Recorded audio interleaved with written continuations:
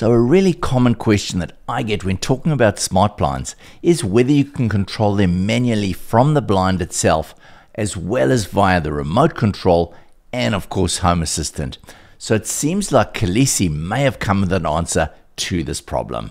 So to be totally transparent with you, Coulisse did send me these blinds free of charge, but this is not a sponsored video and they have no control over what I say.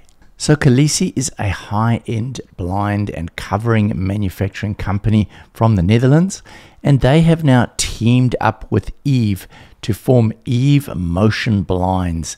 So these are matter over thread based blinds that can be easily installed and controlled. So let's have a look at how they work. Installation of these blinds was literally the easiest I've ever had. I literally put one screw on the bracket on each side. I needed to put one screw because the actual brackets needed to come further back because of the mullion on the inside of my window. I'm using their training video here because it shows you install the spindle, then you put the little clip over the screws, and then there's another cover plate that goes over the top like that. Next, you put your cover plate on the other side. Now you lift up your blind. So this is easy to do as a single person install. You just slide it neatly onto the spindle over there, and then you just clip it in to the other side. It just easily slides in there and the blind is all ready to go. All you do now is put the last cover plate over the end and you're complete. One of the first things that struck me about this product was the ease of use of the instruction guide. As you can see, each page clearly shows what you need to do to set this product up. Pairing the blind with the remote is super easy. You just press this little button on the underside, the blind will start jogging, and all you do then is go to the remote control, press a little pin into the back, and it will now pair it. Pairing the blind is super easy. Open up the HomeKit app, then press the plus to go add accessory. Then all you do is scan the little QR code which is hanging at the bottom of the cord of the control for the blind. Scan it. There we go. We just go add to home. There we go. It's all connected. Now we just have to set a room for the blinds. We'll put that in the dining room and continue. And there you can see it's added our SmartMotion blinds. Next, we need to set the top and the bottom points of the blind.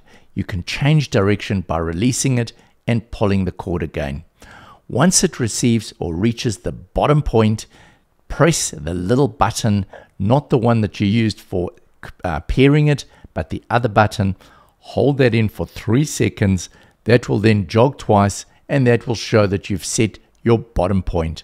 Now what you need to do is pull the blind cable again so that you get it into the top point, and then you can press the button again for 3 seconds to set your top point. In order to share the device from HomeKit to Home Assistant, open it up, turn on pairing mode, and then copy the matter over thread pairing code.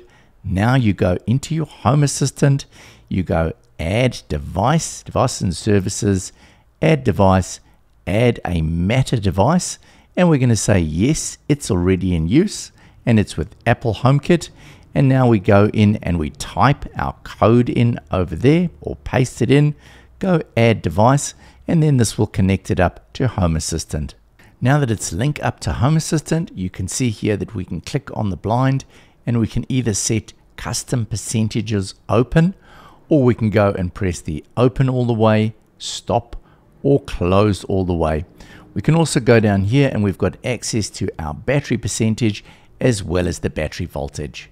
So Coulisse has a whole range of different devices available. The one I've shown you is the matter-based version over thread, but they also have a Wi-Fi version that operates with a hub and Bluetooth connection to the blind. They also have these motors as a retrofit option that you can use with your existing blinds. And as I've said earlier, the beauty about this system is that you do have the pull cord as a manual option so that you don't have to pull out your phone or use one of your smart home devices, which it seems a lot of people are after. The blinds ship with this really smart looking remote control, which has your up and down controls, but you can also select between up to 5 different blinds that can be controlled off of this one device. It also offers options like being able to change the speed, so you can have up to 5 different speed settings, which can work slowly and then super quietly. But even on the fastest control, I found that these blinds were really quiet.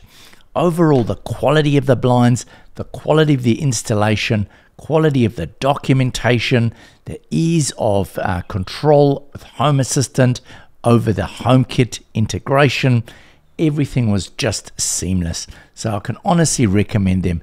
Just to give you an idea of price of these blinds, they said to me the estimate would be about 450 euros on the blind I had, which was 2.2 meters wide by about 1.3 meters high. So that gives you an idea. These are not a cheap product, but certainly when it comes to quality, I believe with devices like this, the money is well spent. Anyway, that's all for me now. Hope you've really enjoyed this. Please let me know what your experience is like with smart blinds. We will be reviewing some more smart blinds in the future.